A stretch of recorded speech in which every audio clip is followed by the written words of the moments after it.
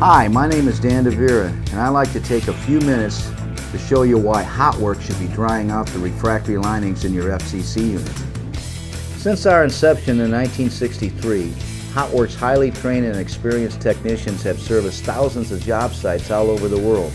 We do refractory dryouts, period. Our equipment and techniques have been perfected by the Hotwork professionals who created them. Innovative solutions and engineering to our clients' needs is just a normal part of Hotwork services. And the cat cracker dryouts have become our specialty. You invest hours of downtime and thousands of dollars to install those refractories, with the expectation that they will last for many years to come. You carefully choose the best materials and the best refractory contractor. You give them the time necessary to do a great job installing those refractories.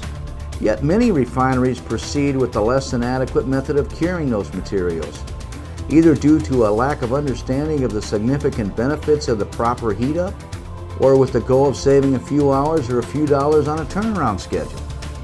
A proper dry out and heat up of your FCC unit will preserve your investment for years to come. It's just smart business. Let me show you how it works. When you attempt to heat up your unit with the air preheater, you are introducing heat from the bottom of the regenerator and attempting to drive it throughout the entire system.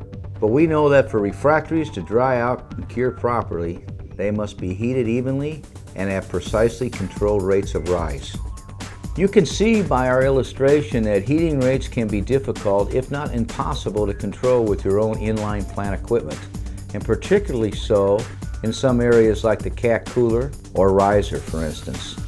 You end up with some areas that are heated too quickly and other areas that see little heat at all. The results can be anything from merely detrimental to catastrophic.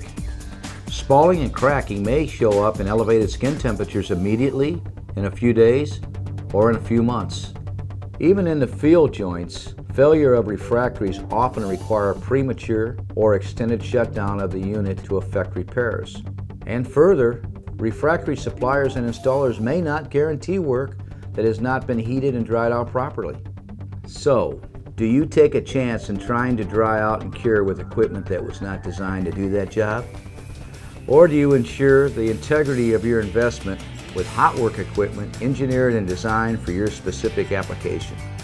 Hotwork systems can attain the temperatures you need at the precise rate of heating prescribed by the refractory manufacturer. Our low turndown capability assures controlled heat up that is required. Our excess air capability assures that refractories will be heated evenly throughout the process, with special attention to those hard to reach areas. Because heat is being introduced at multiple locations, your unit heats more evenly and more quickly. Make the smart decision. Give us a call.